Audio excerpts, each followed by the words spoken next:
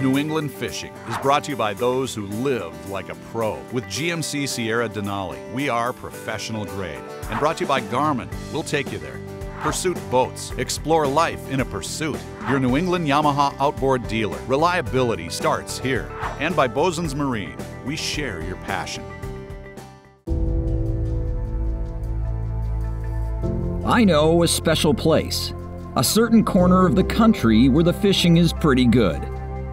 A place with deep lakes and surf-pounded beaches, marsh-lined estuaries and lazy forest streams, roaring ocean rips and small secluded ponds. A place called New England.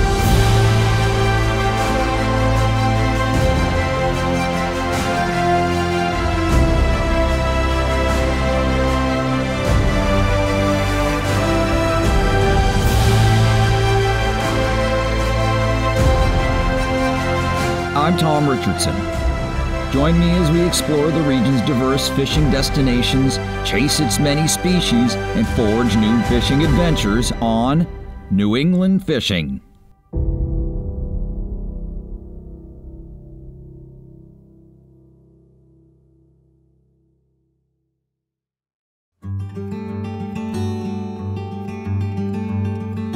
For New England saltwater fishermen, the late fall can be a depressing time. Most of the seasonal game fish have hightailed it south, and it's simply getting too cold to pursue the remaining resident species. By Thanksgiving, it's usually time to plan a tropical getaway, tune up the ice fishing gear, or simply hunker down for the winter hibernation. But there's another option for anglers who can't seem to get enough of their salty sport, and I got my first taste of it last December on the Housatonic River in western Connecticut. The river is one of a handful of estuaries in Connecticut that host a population of striped bass that thrives through the winter. For whatever reason, these holdover bass choose not to migrate further south come late fall, and remain available to anglers willing to brave the elements.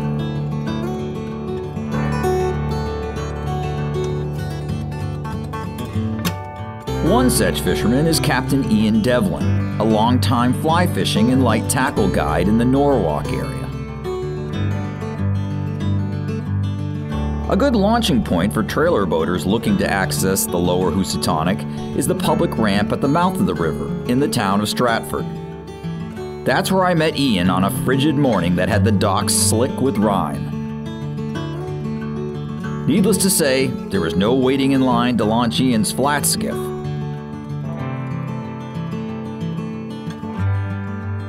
I first started guiding in high school before I was able to get my captain's license. I was too young to get my captain's license, so I was guiding in other people's boats because there's a huge demand for that around here. People get the stuff, but they don't know how to use it or where to go. Well, I knew that part, I just couldn't get the stuff. So it kind of stemmed from that in high school. So I was a sophomore in high school in 1992. It was when I had my first paid trip on a client's boat, and then eventually got my captain's license 5 years later in 1997, and I've been guiding for a quarter of a century now. So the part about guiding that I really love is watching somebody experience it for the first time. Whether it being on the salt water for the first time or a river, experiencing their first hook set on a fish, their first hook set on a specific species that they wanted to catch. I mean, that's a magical thing. I mean, that's a new experience. That's a new experience that they've never had before. They wanted to do, and watching them do that, you know, I'm watching it, you know, in my eyes through their eyes, and that's a magical interaction that you have.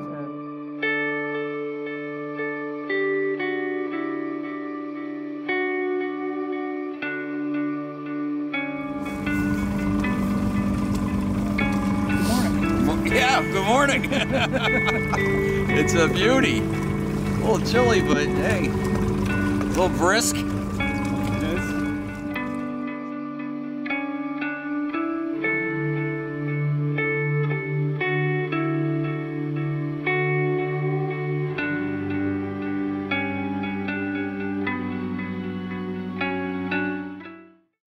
Hi, I'm Tim Leadham, owner of Bosun's Marine. At Bosun's Marine, we share your passion is more than just a tagline. For over 33 years, Bosun's Marine has been bringing you the finest power boats in the industry. We are committed to bringing you unparalleled service year-round, year after year. From offshore fishing and cruising yachts to small, family-oriented day boats, come visit us at one of our showrooms here in Mashpee on Cape Cod or at our new showroom in Peabody, just north of Boston. And be sure to check us out online at bosuns.com. This isn't your normal 9 to 5. Every day, there's a new puzzle to solve, and no 2 days look the same. We get hands-on experience and continue a boating tradition passed down from generation to generation. This tradition has survived recessions and has been able to adapt and grow with new technology. This isn't your normal job, and that's why we love it. The boating industry is full of opportunities. Find out more about our careers by visiting massboatingcareers.com.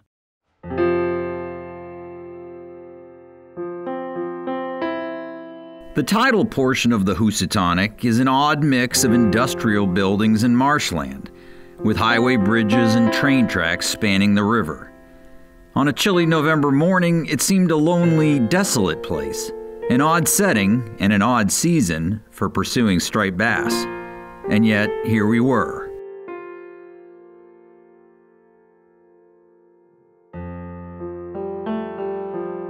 We picked our way upriver, Ian monitoring his depth sounder for the telltale marks of stripers, which enter the river in mid to late November, gathering in the deeper holes.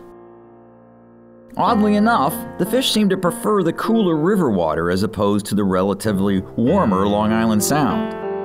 It's just another mystery surrounding these holdover bass. As we neared the head of tide in Derby, where the Housatonic and Naugatuck rivers merge, Ian's sounder lit up with the marks of fish hugging the bottom. Further evidence of their presence was provided by several shore fishermen who were hooking fish after fish from the banks.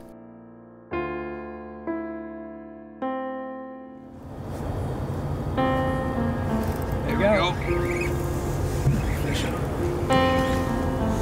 Fish on.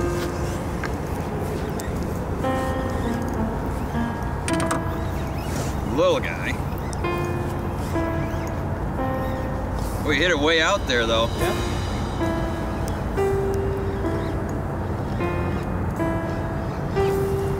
There you go. Oh, Mr. Housatonic striper.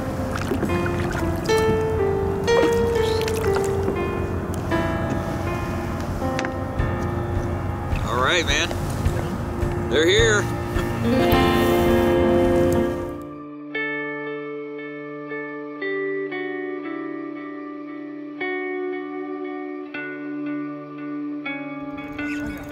All right, double hookup. Sweet.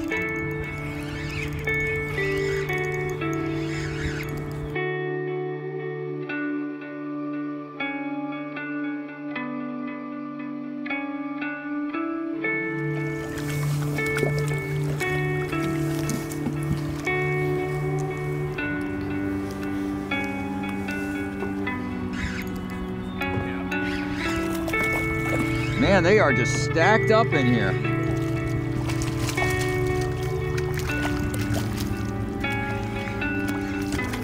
Do the honors. Oh yeah, you already got a fish in your hand. Yeah, better you than me having to stick your hand in that cold water. Yeah, I'm telling you, it's a fish on every cast almost.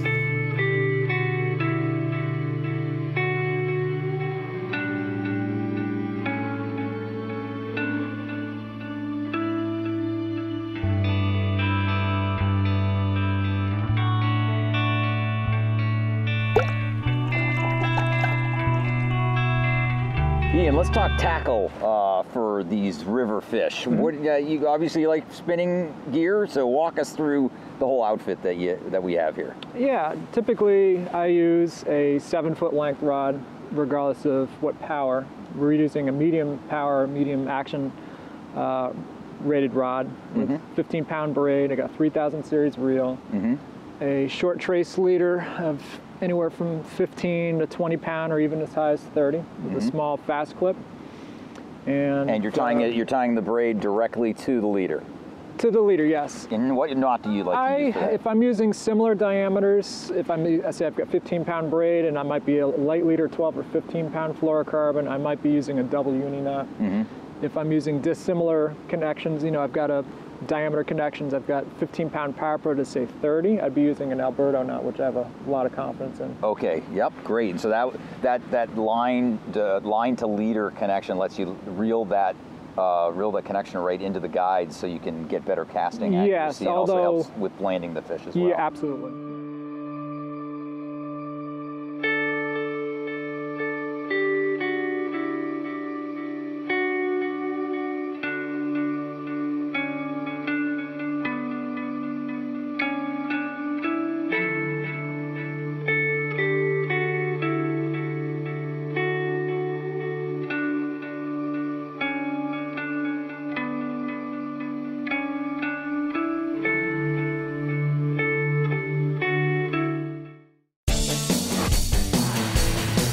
What if your truck was like two trucks, one designed for everyday driving and one built to handle the demands of trailering a boat? Well, thanks to the tow haul mode on the GMC Sierra Denali, it's like getting two trucks in one. Tow haul mode helps you take full advantage of the Sierra Denali's powerful engine. Activated by a button on the shift lever, tow haul modifies the shift mapping of the truck's standard 6-speed transmission. The result is higher shift points for more power under acceleration and earlier downshifts to promote engine braking, thereby reducing wear on the vehicle's brakes. In addition, tow haul mode activates the Denali's tow haul mode grade braking that assists in maintaining desired vehicle speeds when driving on downhill grades by using the engine and transmission to slow the vehicle. Auto grade braking not only slows the vehicle more efficiently, it can reduce brake rotor temperatures during a braking event. Tow haul mode, just one more clever feature on the GMC Sierra Denali designed to make trailering easier so you can have more fun on the water. Explore, experience, and enjoy your life in Pursuit. Pursuit Boats. For more than 60 years, we have built premium boats with unmatched quality, durability, and performance. Whether you want action, adventure, or relaxation, we have the boat for you. We offer a wide range of models from 23 to 38 feet, offshore, center console, dual console, sport coupe, and the sport tender. No matter what your boating style is, Pursuit has what you need. Contact your local dealer today and explore, experience, enjoy your life in Pursuit. For details, visit pursuitboats.com. When you're moving a big offshore boat, it's all about thrust and trust. For thrust, nothing compares to the Yamaha purpose-built 5.3-liter V8 Power Pioneer. And for trust, Yamaha's new F350C model becomes the only outboard in its horsepower class to feature a 5-year limited warranty. Never settle for less than complete confidence and control in the open water. That's Yamaha V8 Power. Get the best and forget the rest.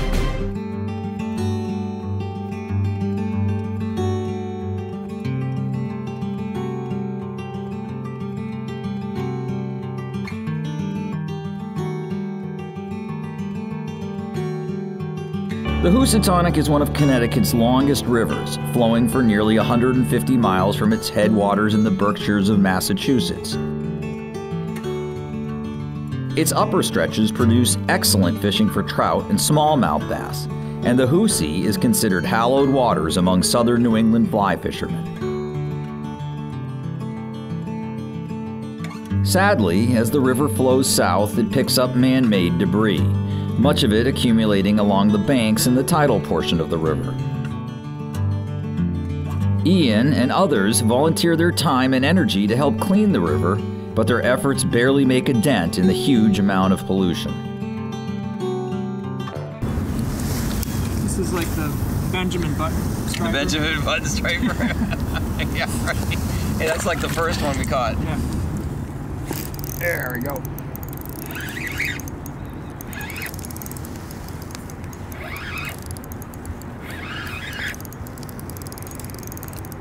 Yeah, there's another good, better fish. Better schoolie? Yeah, better schoolie. Yeah, he's, pulling good, man. Giving a good account of himself. Oh, yeah. Let's not lose this one.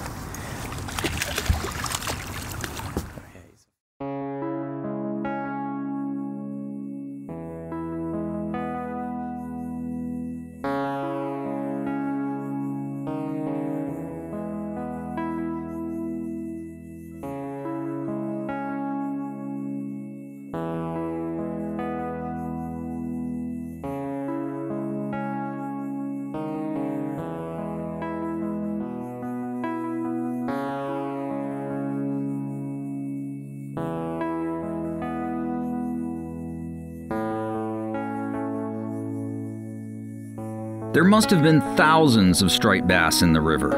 The ones we caught were all below legal size, although Ian has taken much bigger fish. In past years, bass up to 30 pounds have been pulled from the Housatonic during winter, mostly at night.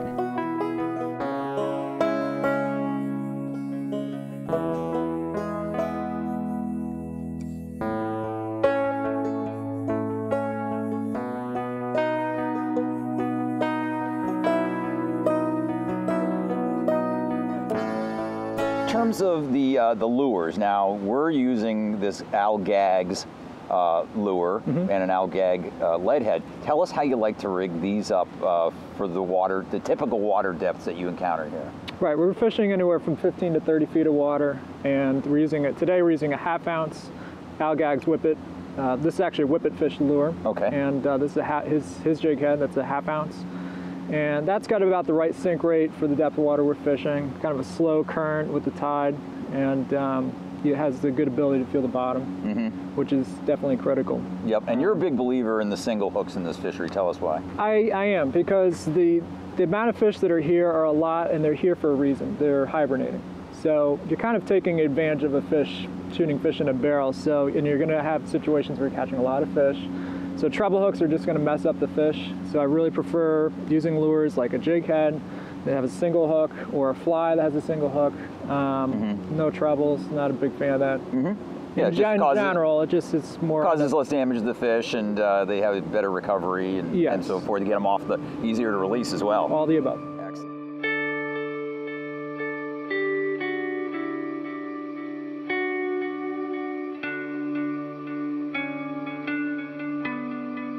When fishing swim baits or jigs for the Housatonic stripers, the lure must be fished very close to the bottom. After making a cast, leave the bail open so the lure can free fall. You can tell when it reaches bottom by watching the V-wake on the surface created by the line. When it stops, you know you're there. Begin a slow, steady retrieve interspersed with occasional short jerks of the rod to make the lure hop or dart. If the fish are there, it shouldn't take long to draw a strike.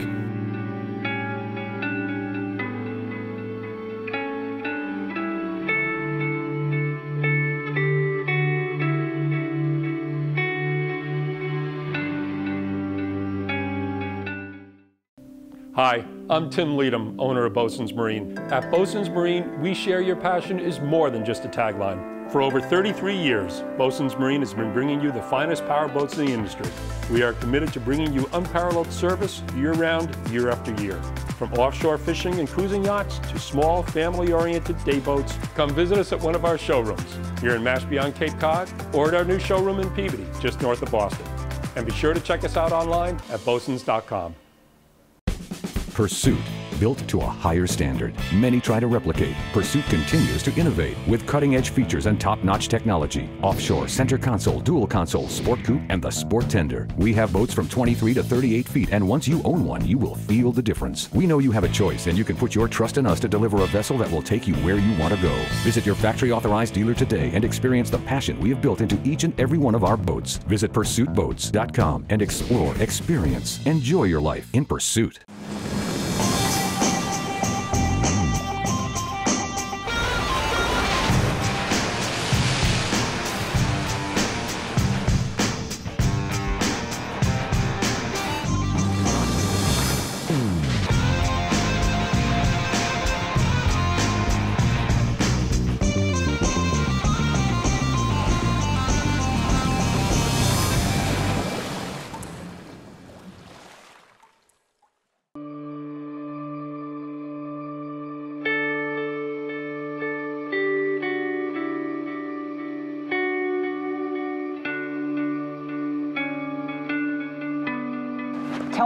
Tell me about how this fishery progresses. So when do the fish first start entering the river, and walk us through sort of how it plays out? Well, I would probably say where it starts is actually at the end of the season. So let's begin in November, where the striped bass will come in from Long Island Sound into the Housatonic River. They also come into the Connecticut River and the Thames River, two other rivers that are in Connecticut that harbor striped bass for the winter. But here on the Housatonic, everything starts happening in November, and most years later October it starts happening then. And then over the period of, let's say, of a month or so, different bodies of fish will start coming in, and eventually this place will have a rather significant population of striped bass. Like thousands and thousands of them. Yes. Yeah, crazy. And you can catch them right through the winter? Yes, you can. Wow, yeah, right. And then they tend to depart usually sometime in April.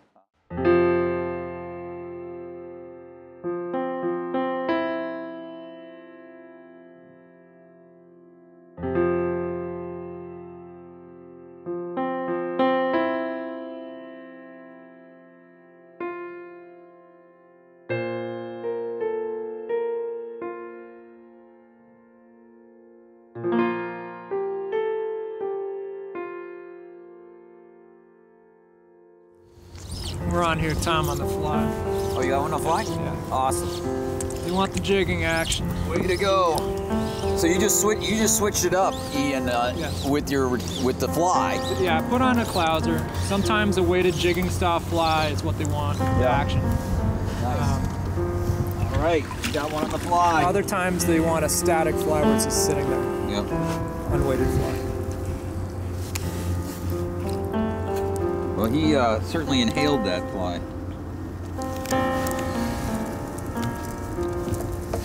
Got him. Got him? Well, we won't see.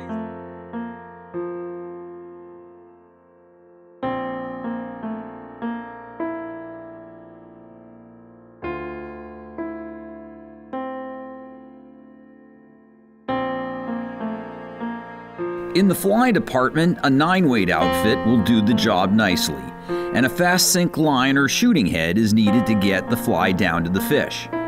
The leader can be anywhere from 7 to 9 feet, ending in a 12 to 20 pound test shock tippet, depending on how finicky the fish are. A variety of patterns will work, but a large clouser type fly with heavy dumbbell eyes is good for fishing deep. Wait at least 10 seconds for the fly to sink before beginning your retrieve. Long, slow strips of the line often work best, but don't be afraid to mix things up if the fish don't immediately respond.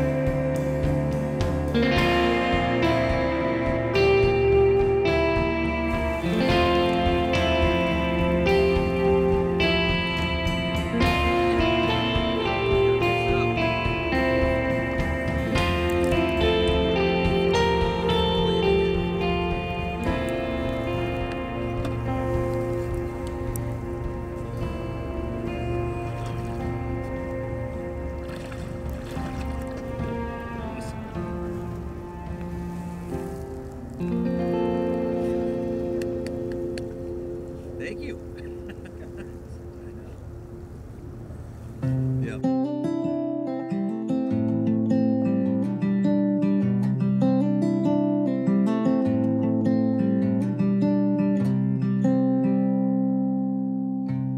I got into fishing through my dad and my mother.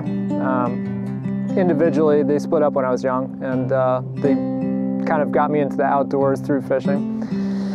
And I kind of liked it, and it kind of grew from there. And my grandmother lived on the water in Rowayton, part of Norwalk, and so I learned pretty quickly about striped bass and bluefish.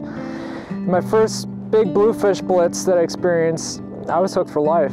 You know, when you see 15-pound to 20-pound bluefish crashing bunker right against the beach into the rocks, it's not something you really forget. When you can show somebody who's been doing it a while and watch them learn something about a fish they've been fishing longer than I've been alive, and watch them, that's a unique experience too. So I can take somebody, you know, who's never even been on the water, in each moment, regardless of what fish it is, they're experiencing it fresh.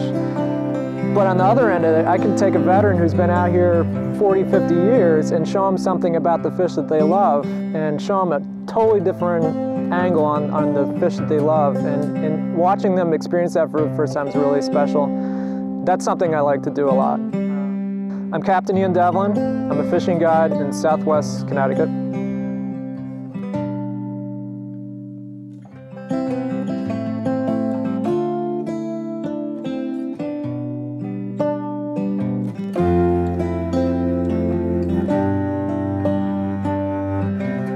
Add me to the list of fishermen that Ian Devlin has introduced to a new and different aspect of striper fishing. Our day on the Housatonic was an eye-opening, if bone-chilling, experience for sure, and a good example of how you can always learn something new when it comes to fishing and stripers. Well, that's a wrap on another action-packed episode of New England Fishing. To learn more about fishing in this great part of the world, be sure to check out NewEnglandFishingTV.com. The site is filled with great articles, videos, gear and boat reviews, fishing news, and much more. And don't forget to order your copy of New England Fishing Magazine, a big, bold, glossy publication packed with informative how-to articles that will help you catch more and bigger fish all season long. Until next time, I'm Tom Richardson for New England Fishing. Thanks for watching.